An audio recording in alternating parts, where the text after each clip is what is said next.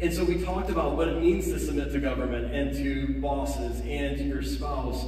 But ultimately, here's the thing. We're going to lean into another really fun topic that you're all going to love today. Suffering for righteousness' sake. How many of you like suffering? Okay, see a couple of hands that kind of do one of these, like, I don't want to admit that I like suffering. But ultimately, we have to suffer for righteousness' sake. Because if we want to say that we are in Christ, that we are a new creation, we want to celebrate things like water baptism, that means we are becoming more like Jesus and less like ourselves. And as we become more like Jesus and less like ourselves, we have to look to the example of what Jesus actually did. He died on a cross for you. And he didn't just die on a cross for you, he died on a cross for everyone. Even the people that you don't like very much. Even, as I always like saying, even for the crazy uncle, the crazy aunt, you think to yourself, well, I don't have a crazy aunt or uncle. That might mean that it's you and your family. That's okay, we'll pray for you too. But ultimately, we just have to realize this, is that suffering for righteousness' sake is a reward of being a Christian. It's not a punishment for being different than the world. And too often, I think today, we want to say, like, you have to stop being mean to me. We're a Christian nation, we're this, we're that, and we start kind of pushing all these things.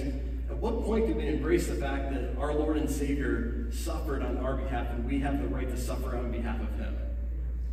That's a moment for an amen right there, but a lot of us don't want to give it, because that means, well, I don't get to do the things I want, I don't get to experience it. But remember, living hope means living holy.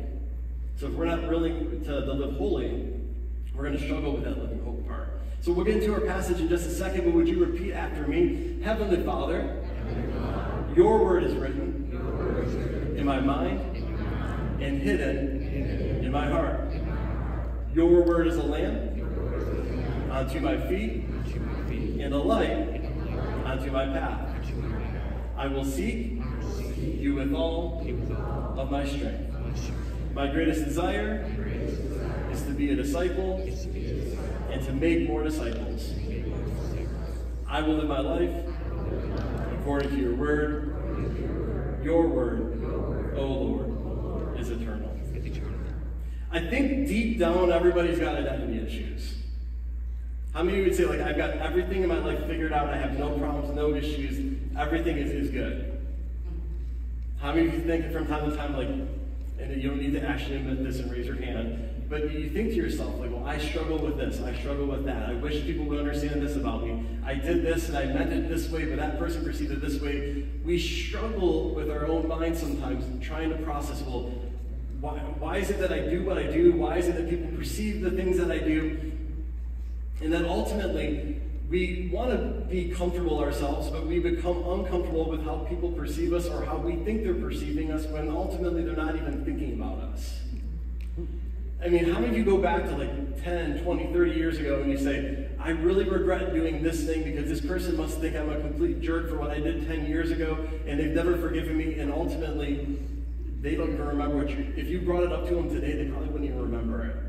Or you push yourself all the way back to college or high school or middle school, like, wow, I was really mean to that person, and all of a sudden if you were to pull them in the room today, like, I don't even remember your name. I remember as a youth pastor, I would tell that to the kids, like, don't let individuals ruin your life now that 10 years from now you won't remember their name.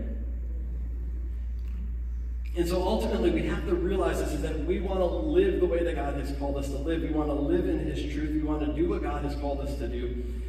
But ultimately we want to be perceived as Christians, not perceived as people of the world. Now, you all know that I'm a marathon runner. And here's the thing, if you said, like, help me become a marathon runner, I could get you in the right shoes, I could get you with the right socks. The right socks do matter.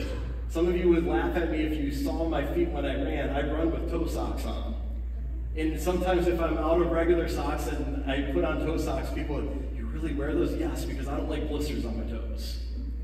And when you start running for 20 plus miles, all of a sudden you will get blisters on your toes. There are some individuals that they will lose toenails over running that long. Thankfully, that's never happened to me. But I can get you in the right socks. I can get you in the right shirt. I can get you in the right everything. I can get you the right nutrition. Not to say that my method is perfect, but I've done a couple of them.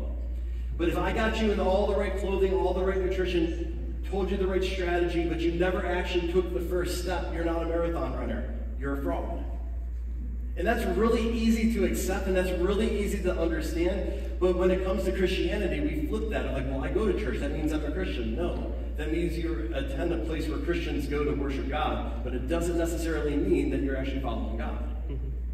You see, it's easy for me to come here and say, well, I'm going to go to church, and I will be a Christian. That's the same, I mean, you probably have heard this before. That's the same strategy as saying, I'm in a garage, I'm a car. It's a ridiculous statement, but ultimately we have to say it's not just where I am or what I'm hoping to do, it's what I'm actively doing. It's the part of Christianity that I think hangs us up sometimes because we want to say, well, I said the prayer when I went to vacation Bible school once upon a time. That means I'm a Christian. No, it's the matter of accepting Jesus and then allowing Jesus to begin changing every element of how you live. Now, you hear me say this once in a while, I am a nerd, I'm a geek, I love superhero movies, I love Star Wars, I love all that stuff. But one of the superhero movies that just kind of really connected with this was Batman Begins. And there's a scene where Bruce Wayne is making some foolish decisions, he's throwing a big party, he's making a scene to show off his wealth, and his love interest sees this, he gets embarrassed, he tries to convince her that deep down, I'm really a good guy.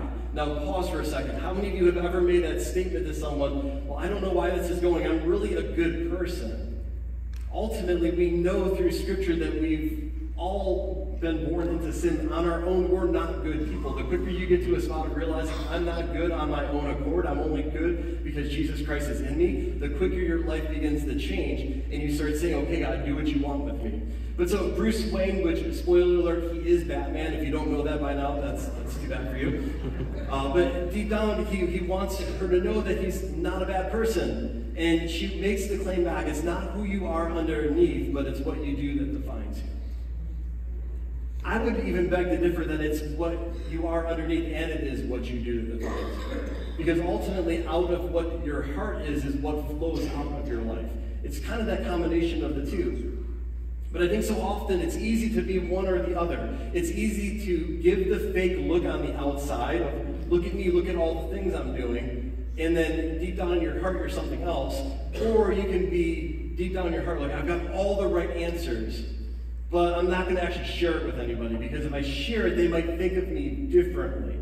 It's that idea that when people find out that I'm a pastor, instantly, it's amazing how, and probably some of you unintentionally do it, but you're like, well, Pastor Scott's around. I've got to change what I'm saying. I've got to change the topic that we're talking about. We got to now all of a sudden go from talking about sports to talking about John 3:16. I like sports too. And it's always amazing watching when I'm around people that they find out I'm a pastor, and then all of a sudden, like, they no longer have an issue with profanity. It just like disappears at the snap of a finger. But here's the thing that I want to challenge you with, is that if you are truly in Christ, people should know that there's something different about you. You should be experiencing that same thing. It's frustrating, trust me, but at the same time, it's one of the reasons I don't usually lead with a lot of people that I don't know that I'm a pastor, because I like being perceived as a person that can have a conversation with them and not them instantly think like, well, you're here to change me. You're here to tell me about Jesus. Like, no, I'm here to just share the love of Jesus. And then ultimately, here's the thing I want to say. Suffering reveals your character, and persecution reveals your faith. So when we say, I don't want to suffer, I don't want persecution, ultimately what you're saying is, I don't want what's inside of me to be revealed because I don't like it very much. We start saying, well, if all of a sudden the world starts persecuting the church, well, then it's not going to be really nice and we won't have the freedoms. No, the Chinese church is able to thrive under persecution. Why? Because their faith is authentic. I kind of embrace the idea of the American church being persecuted because I think it will root out all the people who are faking it and allow the church to actually grow, thrive, and be real for once, and not be hypocritical. It's one of those things that I think we kind of desperately need.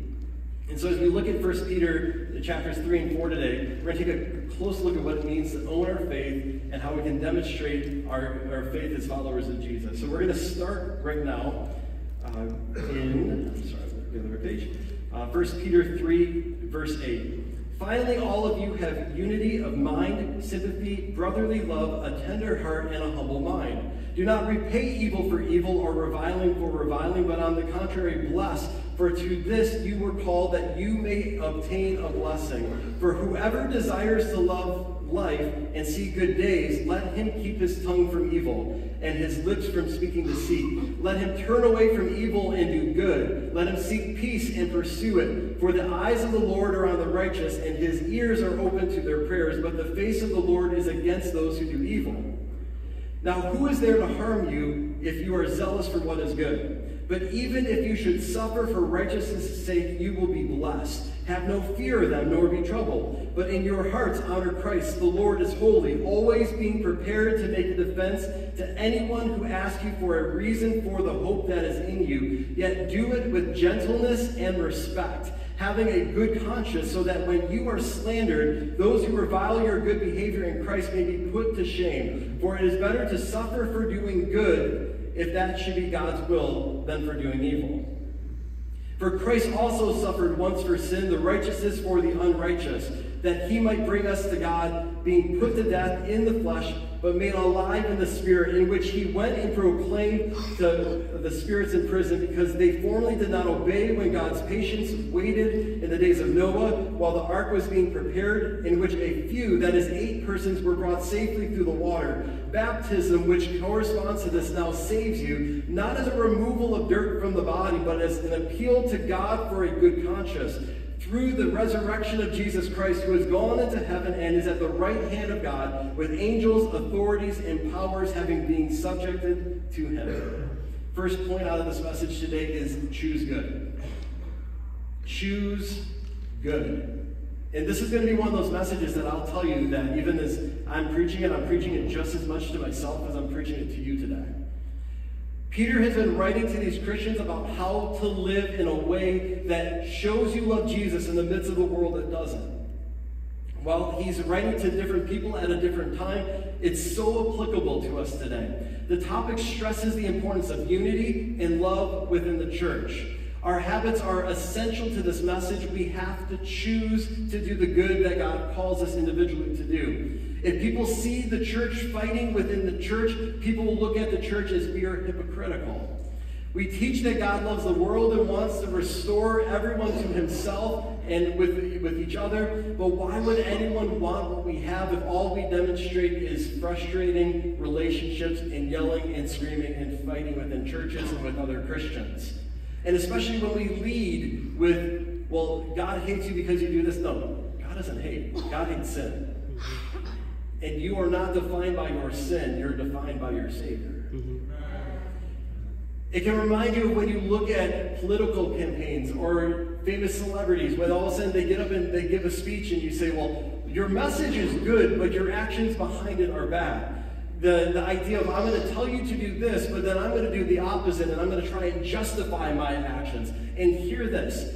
It's Democrats, it's Republicans. It's good celebrities, it's bad celebrities. It's your only role model of how to live the Christian life is not me, it's not someone else in this room, it's Jesus Christ. And when you look at someone and say, well, this person's against us, then start praying for them. You're never going to hear me say, well, okay, it's okay you can love 99% of people, but that 1% of the people in the world, it's okay to hate them. No, we should be striving to intentionally do what God has called us to do. We as a church must choose to be on the same page, caring about one another, being aware of what others need, realizing that maybe we aren't the most important person in every room that we walk into. And that's something that we have to continue to remind ourselves, that we are not the most important person. Why? Because when we have become a new creation in Jesus, the most important person in the room is the one that doesn't know Jesus. And what God's calling you to do is what you're supposed to do. We must choose to de-escalate conflict rather than fight for what we think that we deserve. It's not about you. The moment you said yes to Jesus, it stopped being about you. I think one of the things that's so fascinating with Christians is that we all kind of have this mentality of, can you believe that that person that doesn't believe in an almighty God, almighty creator of the universe, is sitting and doing whatever they want? Isn't that what we all did until before we accepted Jesus? And we try to hold them to a standard that we don't necessarily hold ourselves to. And it's interesting that we pick out the sins that we don't particularly struggle with. I've told you before, I'm a really bad liar. If you want to be able to catch me in something, it's lying, because I'm just not good at it. Like, some of you are like, I'm an expert liar. I can get away with anything. I could have a dead body in my backyard, and I could look a police officer square in the face and convince them that I don't know what you're talking about, officer. Me, I'd be sweating after moment one of like, it's me, I'm guilty. Like, hi, it's me, I'm the problem, it's me. But we must choose to do good, and we must intentionally say, you know what? I might be struggling with this issue, you might be struggling with that issue, but the Holy Spirit needs to come in and work on all of us together. And Peter is saying that we need to choose good, and when something goes wrong and we suffer, it's okay, because God's going to be behind us, God's going to reward us, God's going to take care of us. Those are some of those moments where you say, you know what, okay, God, you want me to give and you want me to invest into the kingdom? I'm going to trust that you're going to provide for me. God, you want me to go out and do this? Well, I might get persecuted. Okay, you're going to be there for me. It's this idea and this mentality that when we are doing what God has called us to do, the worst thing that somebody can do to us is kill us and send us to go be in the presence of Jesus. And if they can't do that, it just gives us a better testimony to tell more people about Jesus about it. So why are we so worked up, and why are we so upset of what the world is doing? What's God calling us to do? When we look at verses 15 and 16, it says that we must always be prepared to make a defense to anyone who asks us for our reason of hope that's in us.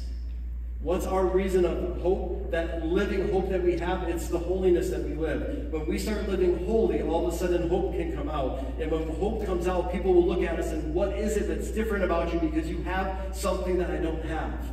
And what's that thing that I don't have? It's hope, because I know that I'm not living for today. I'm not living for tomorrow. I'm not living for retirement in the future someday. I'm living for an eternal kingdom where I'm with Jesus Christ. And it becomes this moment where we have to intentionally say that, okay, God, whatever it is you want from me, you get what it is, and I need to choose to do good. When we look at the people that we say, well, that person really changed the world, it changed it for the better, that it's doing something great, it's doing something unique, it's oftentimes not the people that get the publicity, it's the person behind the scenes that's faithfully plodding along, doing what God's called them to do. And so we need to look at our habits, what we're doing regularly. Are you in God's Word? Are you in prayer? When we do a prayer night, will you show up for the prayer night, or are you more interested in watching whatever's on TV that night, or whatever you're filling your schedule with? Here's one thing I'll always give you an excuse for. If you're sitting one-on-one discipling somebody, go for it. But otherwise, if we're just like, you know what, I'll go to the next prayer meeting, or I'll do this next time, or... The prayer meeting is the most important thing that we can do, because me speaking, I'm speaking on behalf of what God told me to put together. When all of a sudden we get together as a prayer meeting, when two or more are gathered, that God moves. But so often the prayer meeting can get thrown off, simply because, well, it's just a prayer meeting. Next point is this, is choose to do good even when it's hard. Especially when it's hard. No matter who you are, life is hard in moments. There's always peaks, valleys, or in-betweens, where you're at the peak, everything is great, you're in the valley, everything is horrible, or you're somewhere in between and you're kind of riding that out. You're either moving towards a great moment, you're moving away from a great moment, or you're in that valley. And wherever it is, we have to continue to do what we know that God has called us to do. And here's ultimately a point that you just got to take, is that the gospel is salvation through sacrifice. The gospel is salvation through sacrifice. That we experience salvation because Jesus Christ sacrificed himself on our behalf. Right. And ultimately, God is calling us to sacrifice our wants, needs, desires, so that other people can experience salvation. Because it's not about us. That God doesn't just demand that we do the hard things, he did it first. And the suffering that we'll experience in life is substantially less than the suffering that Jesus went through for us.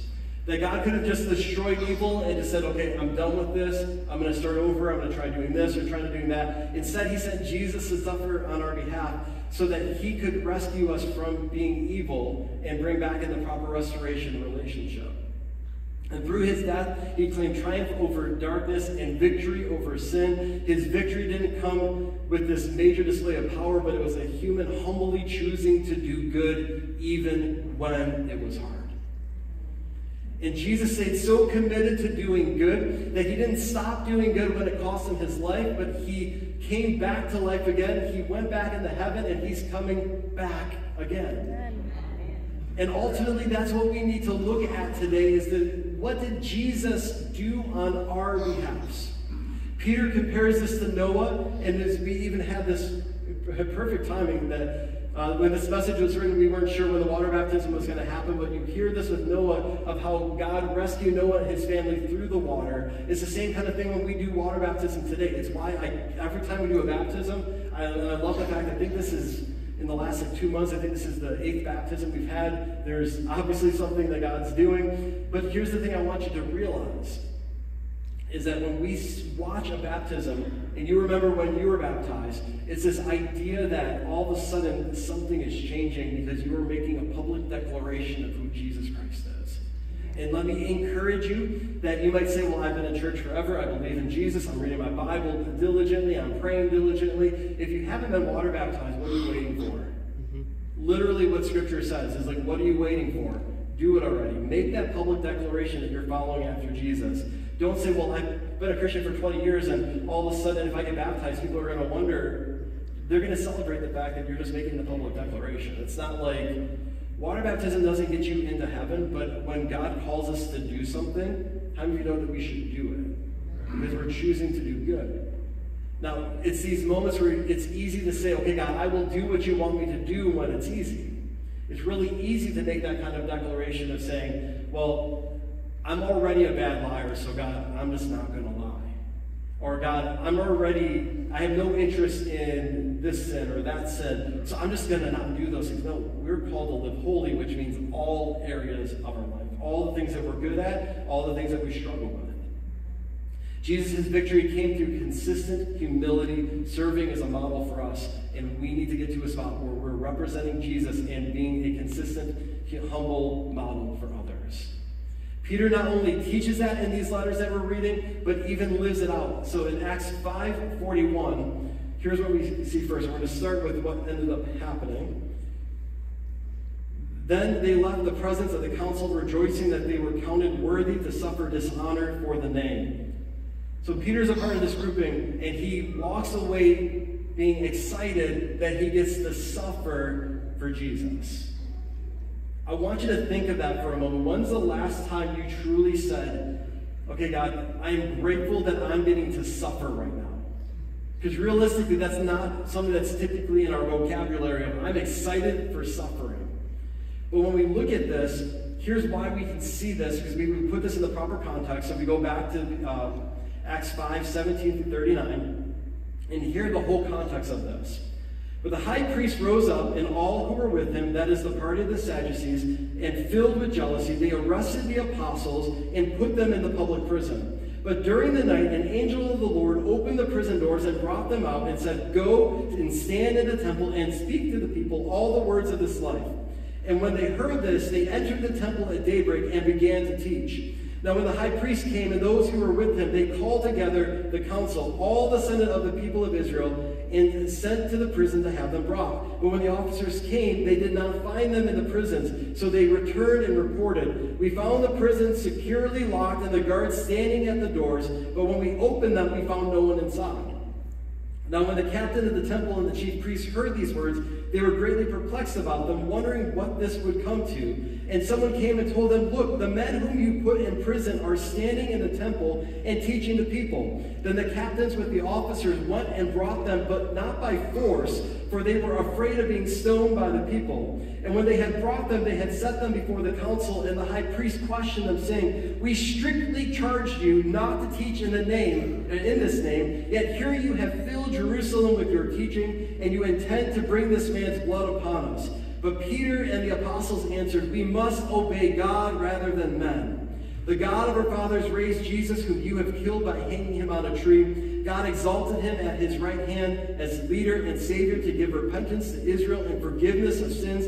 And we are witnesses to these things, and so is the Holy Spirit, whom God has given to those who obey him. When they heard this, they were enraged and wanted to kill them. But a Pharisee in the council named Gamaliel, a teacher of the law, held in honor by all the people, stood up and gave orders to put the men outside for a little while. And he said to the men of Israel, take care what you are about to do with these men. For before these days, Theudas rose up, claiming to be somebody, and a number of men, about 400, joined him. He was killed, and all who followed him were dispersed and came to nothing. After him, Judas the Galilean rose up in the days of the census and drew away some of the people after him. He too perished, and all who followed him were scattered. So in the present case, I tell you, keep away from these men, and let them alone, for if this plan or this undertaking is of man, it will fail. But if it is of God, you will not be able to overthrow them. You might even be found opposing God. So they took his advice. That's why Peter and the apostles, they can celebrate, because they know, hey, we're doing what God Almighty has called us to do. This wasn't some man that came up with a plan. This was a grouping of people that said, we are going to put our lives out there for the purpose of making the name of Jesus famous. And they were okay. Throw me in prison, not a big deal. You're going to tell me don't preach the gospel? I'm going to go and preach the gospel anyways. We're going to be consistent in doing what we know is right to do. And no matter what you do to us, it's okay. Because either you're going to throw me in prison, and I'll preach to those that are in prison. You're going to kill me, I'm going to go to heaven. It doesn't really matter. I live for another master now, and that master is Jesus Christ. And for each and every one of us in this room, we have to get to a spot. And this is, for some of us, it can get there quicker. For some of us, it's a lifelong journey. But we have to be willing to say, I'm willing to lay down everything in my life that is not of God for the purpose of Jesus Christ. Because the things of this world are fleeting. They don't matter. They're insignificant in the perspective of eternity. And I'm willing to lay it down so that Jesus' name can be made famous. So what does it look like to choose good? At its most basic concept, it means that we need to live differently. And that's where the rubber hits the road here, is that we have to be willing to live differently. There's something fundamentally that we have to make a decision on. So this is 1 Peter 4, 1 through 11. Since therefore Christ suffered in the flesh, arm yourself with the same way of thinking. For whoever has suffered in the flesh has ceased from sin, so as to live for the rest of the time of the flesh, no longer for human passions, but for the will of God. For the time that it passes suffices for doing what the Gentiles want to do, living in sensuality, passions, drunkenness, orgies, drinking parties, and lawless idolatry. With respect to this, they are surprised when you do not join them in the same flood of debauchery, and they malign you. But they will give account to him who is ready to judge the living and the dead. For this is why the gospel was preached even to those who are dead, that though judged in the flesh the way people are, they might live in the spirit the way God does. The end of all things is at hand. Therefore, be self-controlled and sober-minded for the sake of your prayers. Above all, keep loving one another earnestly, since love covers a multitude of sins. Show hospitality to one another without grumbling. As each has received a gift, use it to serve one another as good stewards of God's varied grace. Whoever speaks as one who speaks oracles of God, whoever serves as one who serves by the strength that God supplies, in order that in everything God may be glorified through Jesus Christ. To him belong glory and dominion forever and ever. Amen. Christ suffered for us, not so that we could live the way that we used to and just have an escape plan and how we're going to get out of hell. And if we treat that as an escape plan of how we're going to escape hell, we're approaching this all with the wrong mentality. This whole Christian walk is about living and being different. He suffered so that we could pursue something other than our destructive desires. It makes sense for those who don't know Jesus to follow those. Because here's the thing. If Jesus isn't God, if Jesus wasn't the Son of God and lived the perfect life and died on the cross on our behalf and was resurrected and coming again, if that's not true, then why don't you just do whatever you want? It's really easy to say, like, if there is no God, go and literally do whatever you want.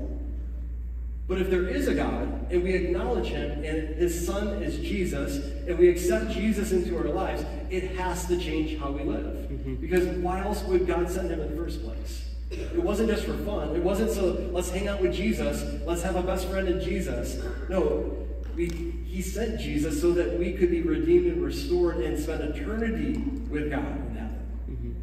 And there's a difference there. That following Jesus will make you stand out. In good ways and bad ways, there'll be moments where you think, like, can you just treat me like you used to treat me? No, because they see something different in you. They see living hope because they see you living holy. And that we need to follow Jesus so that we look different from those who don't. So that we can present a model of, here's something else you can do. Here's a different direction you can go in. Let me show you how you can have hope. And when you start questioning about that hope, I can show you about how you get that hope. And it's by living holy. And it's by laying down the things that you think you want for the things that you actually need. And people who aren't following Christ, they're not going to be able to understand it on the surface. They're going to look at it. It's not going to make a lot of sense to them.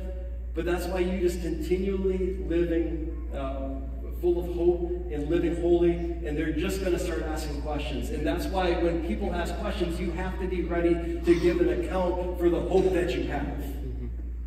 And that's your moment of being able to share a testimony. On a week like last week where I had 4 individuals come up and share different things that God spoke to them, I gave them about a 2 weeks warning of, hey, this is what I want you to do. I want you to speak to us as if we were your children and what God is using you to speak to your children about. You need to be ready and willing to give that kind of account when someone says, well, why is it that you go to church? You got to have an answer besides, well, I just always have. It becomes a moment of saying, because Jesus Christ did this in my life. He radically changed me. He transformed me. He saved me from a path that I was going down and brought me along a different path. That when I was going through a sickness, all of a sudden there was a healing, and the doctors, it didn't make any sense to them, but there was a supernatural healing that took place. That I was addicted to something, and then all of a sudden God just removed the addiction, and it didn't make any sense. That I didn't need to go through some rehabilitation. I was able to just go from a spot of being addicted to being free. Whatever it is, that I was dealing with anger, and then all of a sudden God just removed the anger, and I'm not that person anymore. There's a fundamental difference. You got to be willing and ready to share the account of what God has done, because as you live holy, you'll have living hope, and as you have living hope, you have something to offer people. Peter says later at the end of the chapter that suffering for doing something wrong doesn't help anyone. If you actually deserve to walk through difficult times and you struggle with things, God's going to be there for you if you continue to do what God's called you to do. Now, here's the thing that we can notice in our society today. Everybody is really, really quick to want to cancel people. Everyone's quick, and you might be thinking in your mind, I can think of this grouping of people, all they want to do is cancel. Everybody wants to cancel.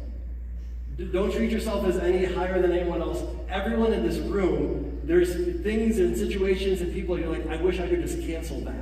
Like, I mean, there's moments where you can say, I'm going to go home and I'm going to cancel this subscription or that subscription. It kind of feels nice because all of a sudden if I cancel a subscription, that means there's more money coming back into my bank account or less leaving my bank account. Or I didn't need that anymore, I'm going to cancel that.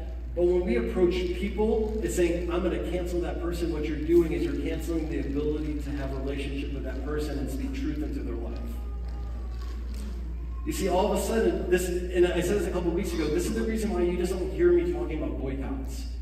Is there's moments, and you can even see right now in our nation, in both directions, how boycotts are happening, and this business is either thriving or this business is going down. Here's the thing, as a Christian, we should be looking to have an interaction with every single person because every single person was created in the image of God. We should not be looking to cancel people. But realize that when you are living holy and living hope, that people might want to cancel you. So let me say this. It's okay if somebody chooses to cancel you if you're living holy and you're living righteous and you're doing it in a way of love. I always come back to this. You have to speak truth. You have to speak it in love. If you just speak truth and just like spewing it out, this is truth and you got to do something about it or you're going to go to hell, you're missing the whole point of the gospel. The only people that Jesus, you see him get upset with on a consistent basis are the religious leaders that are hitting people upside the head with the Old Testament. At the same time, what's our model of Jesus and how he does it? He goes up to people, he approaches them, he walks them through their issues, and then says, now go and sin no more. So God gives them truth as Jesus speaks to them, and then gives them hope, and then calls them to a higher standard. Jesus is calling them to live holy so that they have living hope, so that they can now give an account to other people of how they should live. That's the model that Jesus does. That's the model that we need to. And if somebody wants to cancel you because you're following the example of Jesus, then that's cool. But if you're trying to advance the gospel in your own way, if I'm trying to preach the gospel to Scott, it's going to fail, and somebody's going to cancel me, and it's probably going to be for the right reason. If you start saying, well, this is the way I want it to be, and if they don't like it, then forget them. That's not how we do this Christianity thing. That Jesus is the only stumbling block. Jesus is also the cornerstone on which we build our lives. So if they trip over the cornerstone, that's on them. But I'm not intentionally throwing myself out underneath people to try and trip them and prevent them from experiencing Jesus. I've got no interest in canceling a person. The only thing I have a desire to cancel is Satan. And how do I do that? Through Jesus, not my own abilities, not my own wants. I do that by doing the next good thing. And I do the next good thing by ultimately pushing Jesus Christ and making Jesus Christ famous. That ultimately, whatever you have going on, if you're smart, use your wisdom, your abilities, and your talents to advance the kingdom. If you have resources, use the resources to advance the kingdom. And let me encourage you with this. Each and every one of us, we live in America. We live, I'm going to take a pretty good guess that we all have indoor plumbing in here, right? Everybody have indoor plumbing. That means you're at the top. I believe it's 2 to 3% of the world's wealth. Please let's stop acting like we're these poor individuals that don't have anything. We have running water in your house. You do not have to walk miles to get potentially dirty water. Let's stop pretending like we don't have anything. You just don't have everything that you want.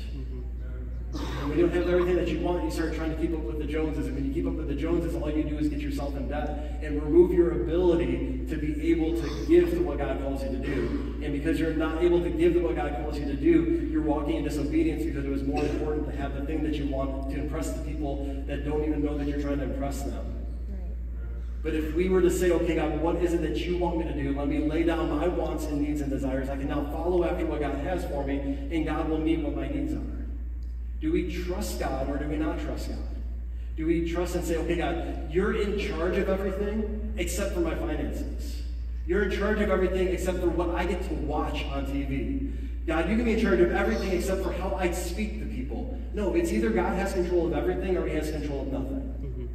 Because you don't get to tell the almighty God of the universe of this 90% you can have because I'm not struggling with that 90%, but the 10% that I do struggle with, this is still mine, God. Jesus came for all. And if we want to be effective at reaching the world for Jesus Christ, that means that we have to give it all to him. If I have the worship team, go ahead and come up. Many of you would agree that God is real and that Jesus is God and that Jesus died for our sins, was resurrected, and is returning. He said, when I said it earlier, there was amens, there was excitement. But do we actually choose to follow God when it poses the most minor inconveniences to us? Now, there's moments where you can look at it and say, but this is a big inconvenience. This is a small inconvenience. I don't really know what. Ultimately, here's the thing that I need you to know and need you to realize, is that if God's calling you to do it, you got to do it. You have to do that next good thing. Whatever it is, you have to continue to do it. And I would challenge you to reflect and ask yourself this today. Like, what is it that when it's hard that I wanted to say, no, God, you can't have this area? Because ultimately, that's probably the area that God's trying to speak to you in. And ultimately, are we looking to follow Jesus, or are we just trying to claim that we follow Jesus? Because if we're looking to follow Jesus, that means we have to lay those things down. If we want to see people changed and transformed, it's exciting watching 3 students get water baptized. It's what I say all the time. I would love to fill this tank up every single week because there's someone that wants to make a public declaration of what Jesus Christ is doing in their life. In order to see that happen, in order for that to occur, that means that we as a church need to all be playing our part, because a church grows much faster when you deal with multiplication instead of addition. If you're waiting, well, that person, they're really good at the gift of evangelism, so I'm just going to let them tell people about Jesus. And we'll let them add one by one that, oh, that person, they're pregnant and they just had a baby. The church grew. Well, yeah, that's true, but, and by the way, Jordan Hughes did have a baby, so the church is experiencing growth. But here's the thing. I want to see church grow because your loved ones, your family, your friends, your neighbors, your co-workers who are far from God, all of a sudden experience living hope because you were living holy and pointing them to Jesus, and you were able to give an account for the good that was in your life and what God's done, and now all of a sudden they're experiencing it. And what happens when they experience it? They start telling even more people.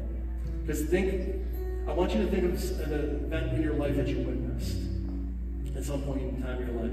Whether it was a year ago, 5 years ago, 10 years ago, think of it in the past. It's harder to tell the full story of it today than it was 10 years ago.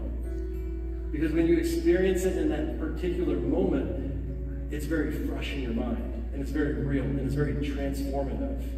And as time goes by, it still matters, it still shapes who you are, it's gotten you where you are, but ultimately, it doesn't have as much sharpness to the memory sometimes.